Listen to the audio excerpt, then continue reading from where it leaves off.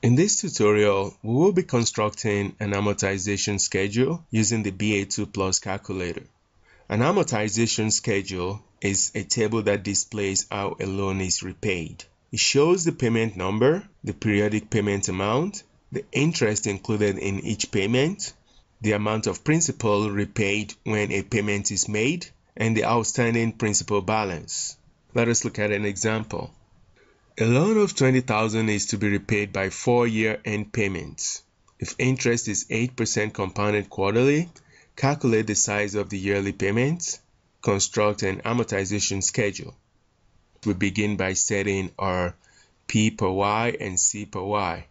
Payments are made annually, so we will set payments per year to 1, and we will set compounding frequency to 4 since interest is compounded quarterly. So we start by pressing second PY. So PY 1, enter. We scroll down, and then we set CY to 4. 4, enter. Second quit. There are 4 yearly payments, so N is going to be 4. We press 4N. Interest rate is 8%.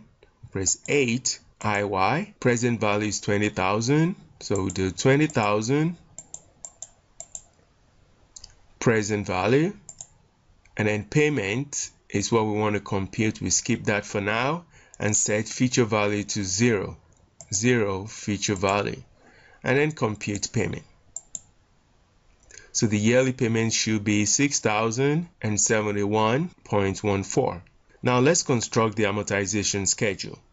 To construct the amortization schedule, which is partially completed below, we first need to re-input the payment to 2 decimal places. That is 6071.14. It came out negative, so we make that negative and enter it as payment. Next, to complete the amortization schedule, we simply press second amort. For the first payment period, we set PY to 1. Enter, and then we set P2 also to 1, enter. So when we scroll down here, we get the balance for the first period, the principal repaid in the first payment period, the interest included in that first payment. So we continue, we scroll down and set P1 to 2, enter, we scroll down, P2 is also set to 2, enter. And then we use the balance here to populate the balance cell for period 2, the principal repaid in period 2, and the interest. So we do the same thing for period 3, enter 3 for P1, and then enter 3 for P2 as well.